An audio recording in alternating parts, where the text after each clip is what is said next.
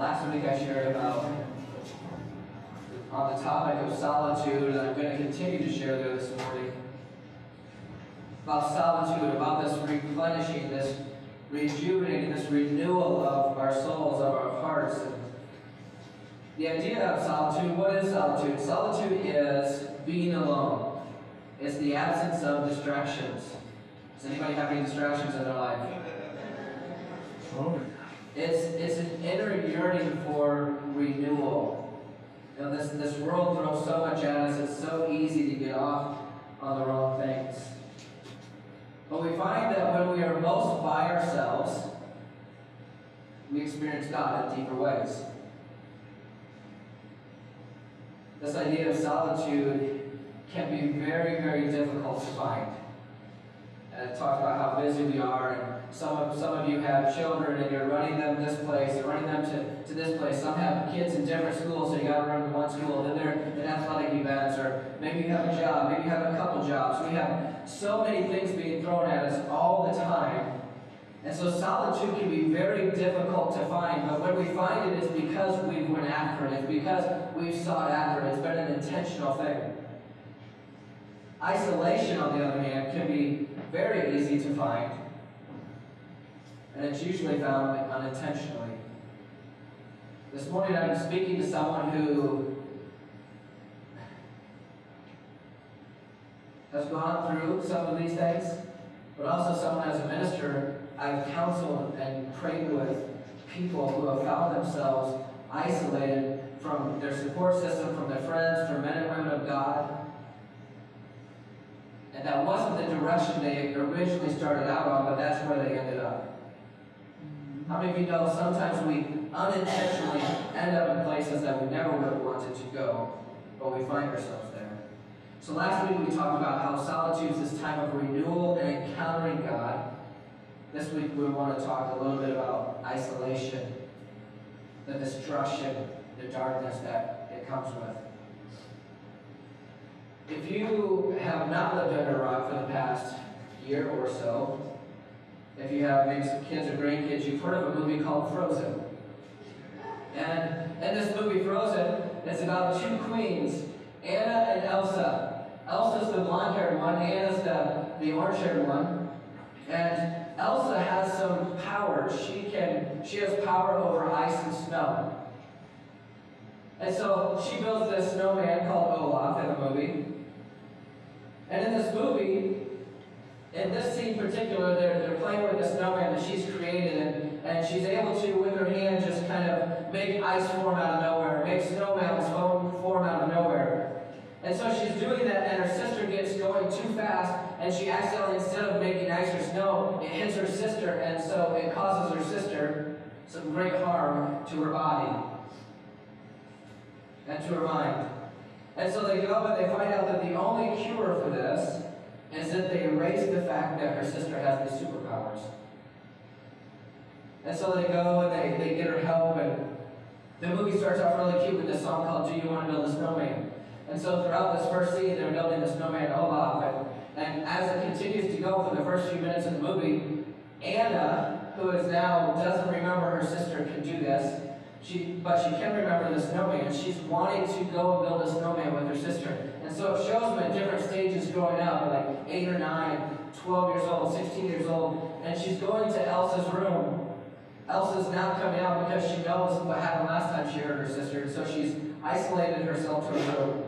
And so she goes to her room, and she's knocking on her door and singing the song, Do You Want to Build a Snowman? Later on in the movie, shortly after this, their parents go they're going somewhere, and their ship crashes, and so now it's just Anna and Elsa. And so Elsa now, she becomes the queen of this place where they live, Queen of Arendelle.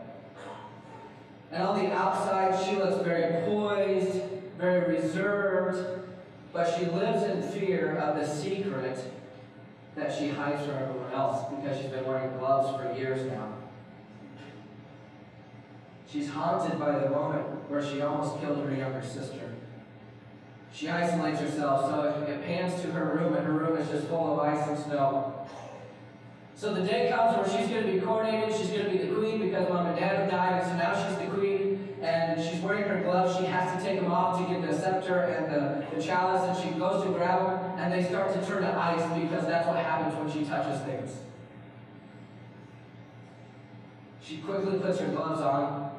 A little bit later, she's arguing with her sister Anna about something, and Anna goes to grab her hand, and she pulls her glove off. And Elsie gets mad, and she moves her arm, and in front of everybody at this party, hundreds of people, they see her secret power is revealed. Ice comes out of her hand and comes up in front of people, and people are scared by it. And so Elsa leaves where she is, and she goes out and builds this ice palace in the middle of nowhere, away from everyone else, isolated completely from everybody that she knows. People try to come to her, try to save her, try to help her. She doesn't want anybody around her. And in the meantime, when she left, she turned the whole town to ice and snow. And it can only be changed by an act of love. I'm sure some of you could get up here and talk a little bit better about the movie Frozen. I watched it several times with my daughters. But we see this girl who is hiding everything. She's hiding what's inside of her. She's hiding what could be a gift because of what happened in her past. I want to read a couple scriptures to you this morning. The first one is this. It's 1 Peter chapter 5. 1 Peter chapter 5, verse number 8.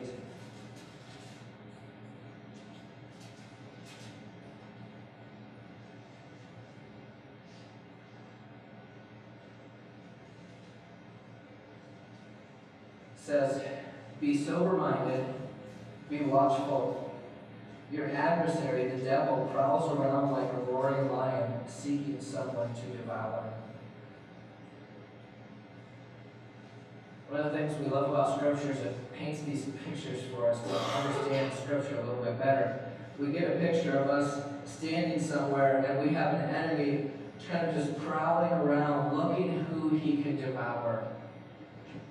And being in ministry long enough, you see people getting devoured left and right. They find themselves disconnected from fellowship, disconnected from their brothers and sisters, and they find themselves isolated from everybody and being devoured by the enemy. There's another scripture in John chapter 10. Probably heard this. A lot of us have it memorized, but here's what it says. The thief, this is our enemy. The thief comes only, this is only purpose, is to steal and kill and destroy. Jesus says, I came that they might have life and have it abundantly. It's a stark contrast that happens there. Let's pray. Dear Jesus, as we look to your word this morning, I pray that you would speak to our hearts.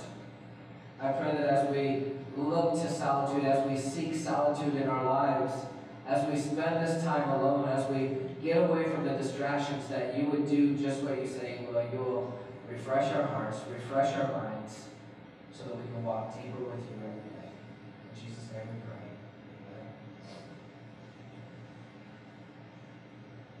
Amen. Isolation is, I think, one of the biggest challenges to the church world today. And I'll talk a little bit about that in a little bit. Self-reliance. But I want to start off with this statement. If solitude had an evil sister, her name would be isolation. The effects of isolation have been studied. They've been talked about. I read about a study that happened at the University of Chicago, and it says researchers show lonely and non-lonely subjects photographs of people in both pleasant settings and unpleasant settings. When viewing the pleasant pictures, the non-lonely subjects showed much more activity in the brain known as the ventral striatum than the lonely subjects. The ventral striatum plays an important role in learning. It's also part of the brain's reward center that can be stimulated by rewards like food and love. The lonely subjects displayed far less activity in this region while viewing pleasant pictures. And they also had less brain activity when shown unpleasant pictures. Have you ever heard the phrase, misery loves company? These people who are in these situations, they find themselves, and even when they're showing something good, their brain can't even pick it up. It goes on and it says, when non-lonely subjects viewed the unpleasant pictures, they demonstrated activity in the part of the brain where it's associated with empathy and compassion. And those that were lonely had a lesser response. What we find is